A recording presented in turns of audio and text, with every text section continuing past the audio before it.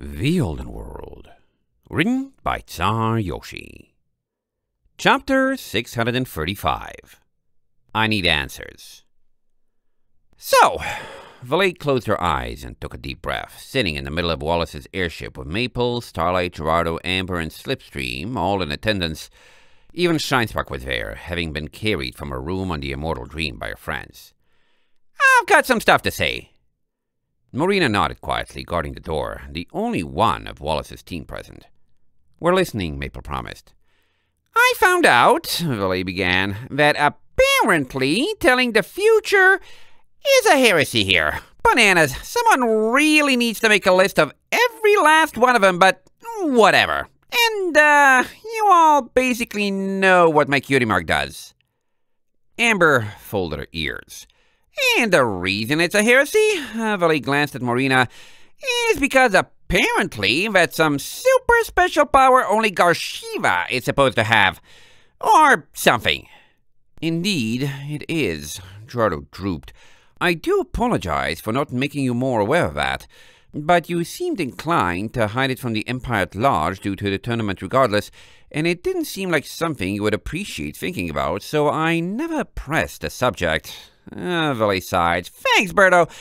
Listen, before I go further, tell me all the heresies. I want to know all of them. No more surprises." Gerardo nodded. "No interspecies relationships between ponies, Cerosians, and griffins. Sphinxes are exempt. No incest, no cannibalism, no formally declaring war against Mistvale or attempting to expand the Empire onto their territory.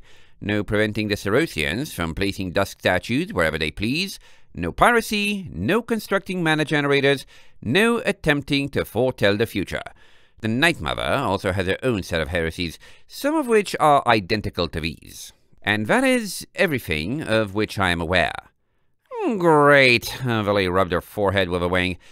"Okay, no more surprises. Bananas, some of those are common sense and others are just weird. And you're 100% sure that's everything?" Gerardo's head crest perked. "Actually, all of them have quite sensible explanations if you ask any politician or any of Garshiva's most devout. The relationship prohibition is in the name of protecting national sovereignty, since otherwise things would become very tangled. Given the way house inheritance works, outlawing incest is practically mandatory to ensure the Sphinx population isn't eradicated by genetic deviancy, and yeah, that's cool," Valet waved a wink. "I already know about the one that matters." She looked around at everyone, starting to pace on the ship's wooden floor.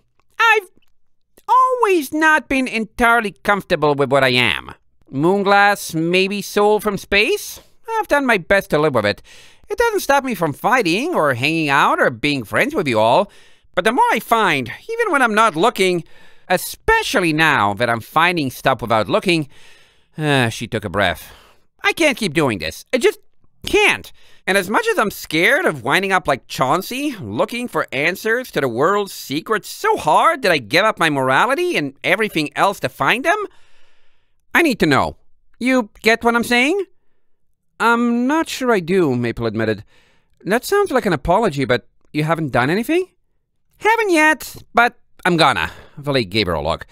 "You remember how friendly Chauncey was being when we talked with him, even though he had no right to? I kind of got distracted because he was really bad at getting to the point when doing evil speeches, but he was talking about how he wants to make a goddess who can champion bad ponies better than the Night Mother, right? And he was talking about how Stanza is a machine designed to swap cutie marks around, and I just found out he was the one who sent Cairo and his mercenaries to attack me in the Flame District, and now that my cutie mark is something apparently only Garshiva is supposed to do, you see where I'm going with this, right?" Amber's eyes widened slightly. "Chauncey wanted to make you still once," Valet corrected, feeling a lump in her throat. "He even told me he could help with my whole problem of getting the old Valet back, involving giving up this body.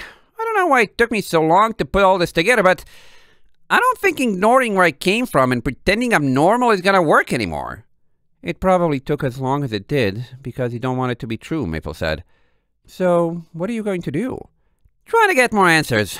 I need answers," Valet sighed, straightening up. I have no idea how deep this rabbit hole goes, but somewhere, somehow, there has to be an explanation for who I am, what I am, and why I'm here. And even if it's one I don't like, it's no longer worth not knowing. She glanced around at everyone. And I've got a pretty decent idea where to start. You remember how back on the pirate ship, it was like I flipped a switch and all those bat ponies suddenly started treating me like I was holy? I just rolled with it at the time because it was majorly convenient, but now I think I must have bragged or something and mentioned how my cutie mark works. I bet they know. I bet someone in Mistvale has a pretty good idea what my deal is. If Chauncey wants to be nice to you so badly, you could also just ask him, Starlight offered. Yeah, that's... Villy rubbed her face. But he's weird, and... yeah, I probably should ask him before I go do anything else. Starlight nodded. I'll come too, if it helps. No, look, hold on. Villy held out a wing, interrupting her. This is my problem and... I mean... thanks. So is that it then? Amber smiled uncertainly. We're flying to Mistvale? Do you have any place to start, or even a map? We do have a month until the tournament. We have nothing better to do. Slow down, slow down. Villy waved a wing for quiet. First off, it's totally up to you guys whether you want to. Not even in question, Gerardo interrupted, everyone else nodding along. Splitting the party would be a ridiculous notion when there's adventure to be had. Shinesbuck is injured, you're the most capable of us in combat, and we only have one ship, with most of the world neutral toward us at best. Villy feebly grinned. Sure thing, Berto. She glanced over at Marina. What about you guys? Sounds like a good idea, bad idea. I don't suppose you'd want to come too? Marina hesitated. I don't want to speak for Wallace, but it's not impossible. We might also want to keep an eye on Osvaldi. If you're really thinking of going to Mistvale, though, you won't want to go without a guide and a goal. Tell me why you want to go, and don't do it unless you can give me a very certain answer. I want to go because I want to know what my deal is, Villy replied. I'm going to talk to Chauncey first, but unless I get a perfect answer out of him, and we all know that's not happening, those Mistvale pirates revered me or something. Someone there has to know something about my cutie mark, about the stuff from space. I'll go straight to their high council or whatever if I have to. I'm going because I'm tired of having this hanging over my head, and once I know what's up with who I am and where I come from, I can finally figure out how to live with it in peace. Don't go without a guide, Marina repeated. And good luck. For a moment, the room was silent, Villy having had her say. Eventually, Gerardo spoke up. Now, we just have to figure out how to tell the prince his new vacation spot is being commandeered for an adventure.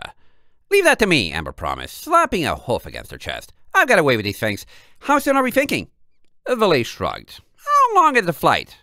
Marina glanced at her. From here to the border, 1 or 2 days. Depends on your ship. You flew to Gyre. It's a shorter trip than that, since you don't have to go as far east. Bananas! The Empire's tiny compared to the rest of the world. Villy rubbed the back of her head. It took us like a whole month to fly here from Einridge. Someday I'm gonna get a proper geography lesson, and it'll blow my mind. She shook it off and got to her hooves. So, I guess I'm gonna go bother Chauncey and see if there's anything more I can learn. I'm not really in a mood to wait. I'm coming too, Starlight volunteered. To talk to Chauncey. You sure? Villy raised a dubious eyebrow. I mean, I'm not gonna stop you, but he's kind of, shady? Starlight shrugged. I have something I want to ask him too. We won't take too long. Maple gave a hesitant smile.